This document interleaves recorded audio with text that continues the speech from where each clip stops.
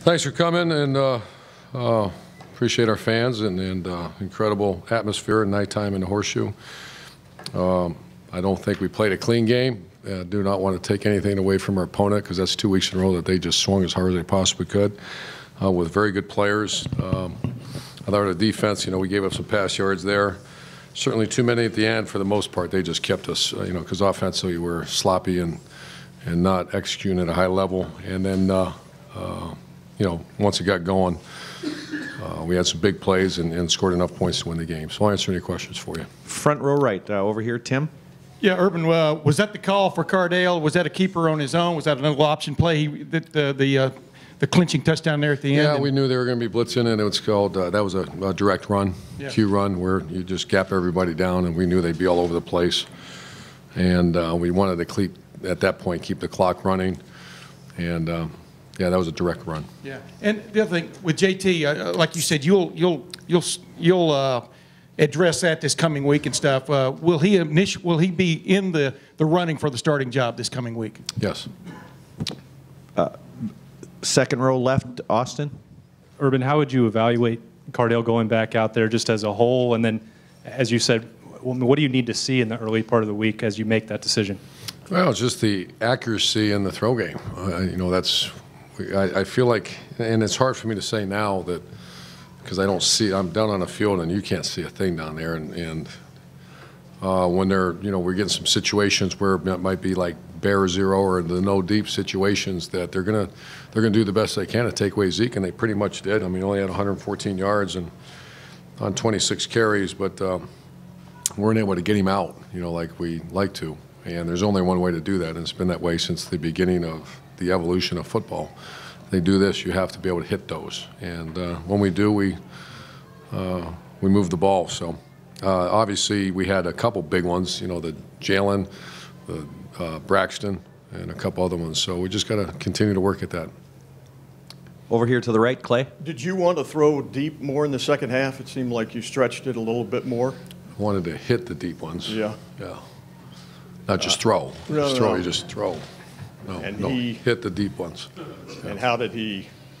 Okay. I can't remember when Jalen. I think Jalen's was the first half. Second half, we had Braxton, a very good no deep situation. But you had Curtis on one, you had Braxton on another one. One of the linemen made a mistake. So, those are those situations that, when we're cooking, we're nailing it. Those are the situations that when you get no deep or 9 up, 8 up to stop the run, that you have to hit those deep balls. You said sloppy, but several, you may not be aware of, 3 or 4, I don't know how many unbeatens. TCU, Michigan State, Memphis lost today. Survive in advance. Yeah, best thing about 9-0, chance to go 10-0, and that's it. And with a good bunch of people. That's what's good. I can't wait to go back to work tomorrow. Middle left, Bill. First of all, how's Braxton? I think he's going to be all right. I just talked to him, and I'll know more tomorrow. And what was is it more a shoulder, the chest? What was the? I'm not quite sure. I think he just got the wind knocked out of him or dinged a little bit, so I'll know more tomorrow. And the interception by Von Bell, when they initially called a targeting, were you pretty sure it was not? And how what were you thinking? I just saw. I didn't see it. I just saw on the big screen like everyone else did, but I couldn't tell. Front row right here, Andy. Coach, you're overall great on Cardale and the offense's performance as a whole. And, you said sloppy. I'll know more tomorrow when I watch the videotape. Because a lot of times when I used to do that, I'm wrong. And I'd rather wait till I let you know for sure when I meet with you guys on Monday or Tuesday. Just kind of your overall impression, though, just coming off of the game. Not what we expect. We expect to play better. And I hate to say that because that sometimes sounds like we're taking away from our opponent, because they're a pretty rugged group. And but just expect much more efficiency out of our offense. Far Do left. we have any turnovers? Well, we had one lost fumble. Okay. Far left, Doug. Urban, we've talked about this a lot this year with JT and Cardale. At this point, do you feel like the offense is very different when one guy's in compared to the other? We saw what JT does with the run game. Different. Did you feel that tonight? Yeah. Yeah, I felt a little different. A little different. Probably more so now as the season's gone on than I did earlier in the year. a little different. I think the read game, that's not a big part of Cardale's game, which is kind of one of the parts of the foundation of the offense. So you have to get those yards somewhere else, and it's got to be that. And it looks pretty good when you're hitting that, because they're really, at times, just putting a lot. This team, that's their base because they have two very good corners. Stop the run, stop the run, stop the run, and they were up in there.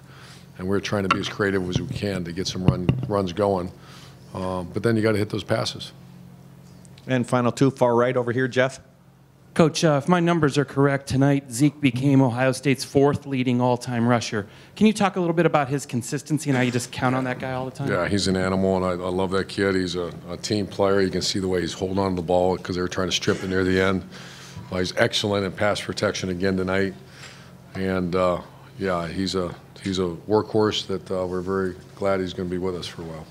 And final question over here to the left, Tino. Coach, Von Bell had a pretty stellar game, a pick 6 and 10 overall tackles. Can you kind of talk about his play tonight and how he was all over the field?